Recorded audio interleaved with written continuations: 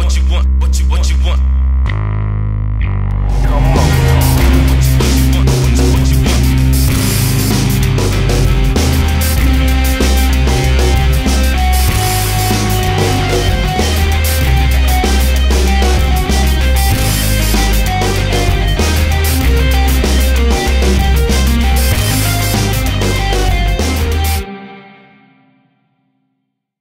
What's going on, everybody? It's Pharaoh Black. I'm bringing you another review. This time it's the Mezco Earthworm Jim figure.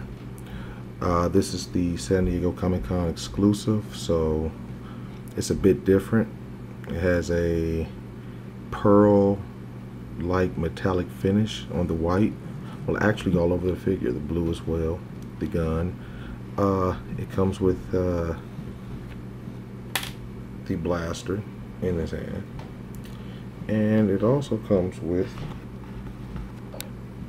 a bendable Earthworm Jim figure.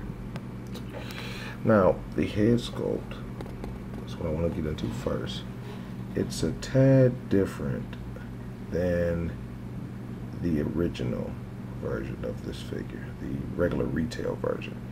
This one has a almost nice guy look to him, which I like the face. I mean, I think they capture Earthworm Jim pretty good, but I like this face as well. And there's no way to swap the parts out, which I thought you could. I thought you could take the head off of the bendable body and stick it on this head. So you can't.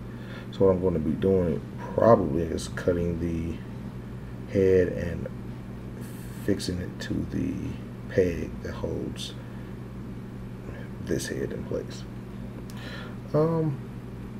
This is a nice figure.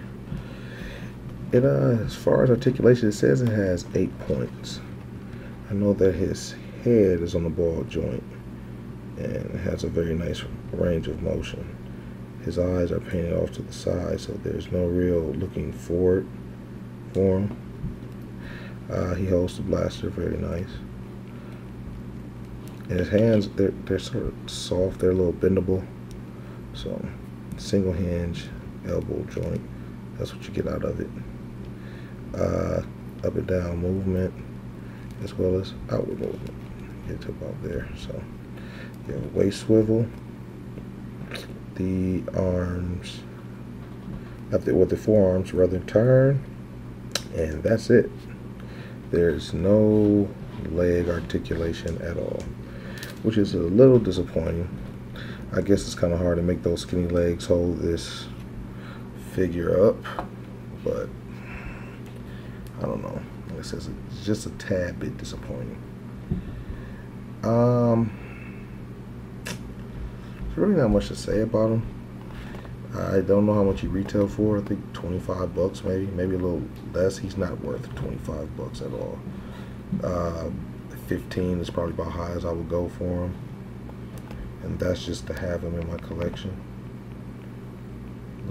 Like I said, he's sculpted very nice, but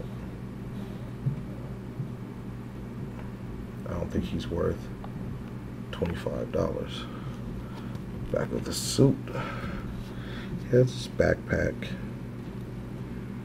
He has his I never understood what that was, holster or something, I don't know. But it's okay. I got this figure from, not from the con, but from Solid Snake, or Solid Snake in My Pants, as you guys might know him from YouTube. But I traded him a Darth Malgus for this figure, and maybe some people say, "What? You traded Malgus for that?" I have no interest in Malgus. He's not doing any good at my home. He wants him, so he might as well go there. You know, I've been knowing the dude from Marvelous News for a couple of years now. Good dude, never had a problem with him at all. So, hey.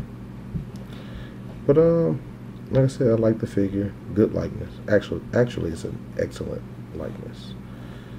I recommend that you video game fans pick one up, because you probably won't be getting another Earthworm Jim figure anytime soon. So trying to hold out for one with articulated legs might work for you. I doubt it. It's really not much to say. That's pretty much the review. No QC problems, no paint slop. Pretty nice figure. With that being said, this is Pharaoh Black, and as always, peace and love.